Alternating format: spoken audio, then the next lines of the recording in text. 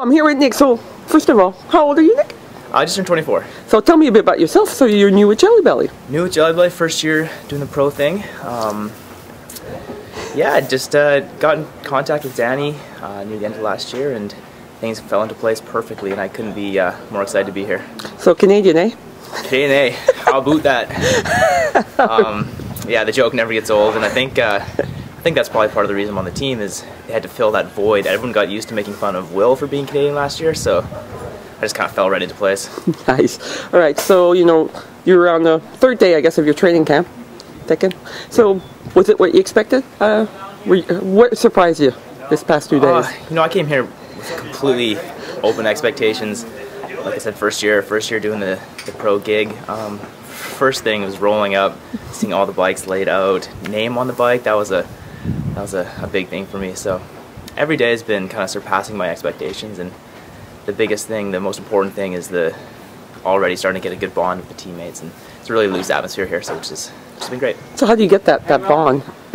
I don't know. I think it's been well established in the culture of the team, and then I think Danny hires based a lot on other riders' recommendations, so the culture maintains itself, and I think it's pretty easy. Everyone's pretty easygoing because of that, so it kind of rolls into place. So you've been on other training camps before in previous teams, right? That's correct, yes. So do you have any funny story or horror stories from training camp? Any hazing?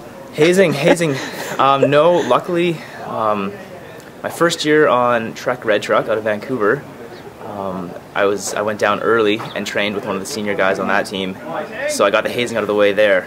Instead of being condensed into one training week, it was condensed into a month of prep, but that was a good way to do it.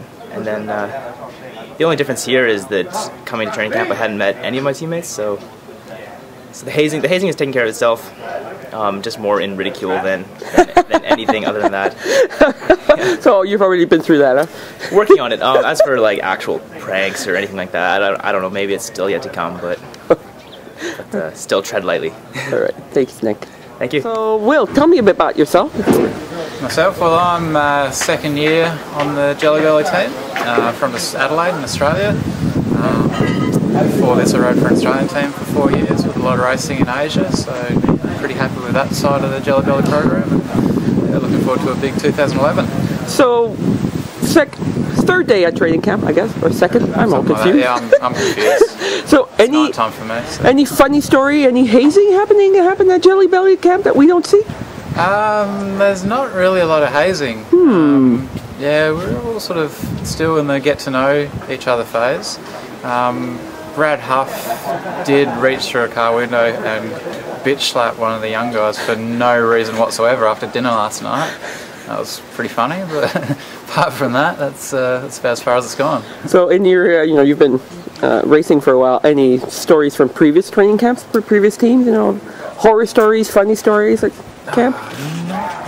I'm sure there is, but that come to mind. When you put 13 guys in the same place, bad things can often happen quite easily. But I think this year we got a pretty good mix of sort of younger guys and first year guys. So everyone's sort of just sort of dipping the toes in the water so far. Yeah. So you've got a lot of young guys this year coming in, a lot of new guys. Do you remember what it was like for you last year when you came in your first day at camp? Yeah, definitely. I mean, the last year, was my first year in the US, so it was all sort of, I guess, just a matter of sort of just taking it all in and seeing how guys did it. For me, it was a bit different. I came over here at 26, and with, I guess, I felt like I had a good experience for racing, and definitely didn't feel out of my depth. So it was sort of, I guess it might have been different than for some of these guys who haven't raced pro races before or anything. But we've got a good mix of older guys like Powers and Huff and that as well, that can sort of spread the experience and get everyone up to speed as soon as we can.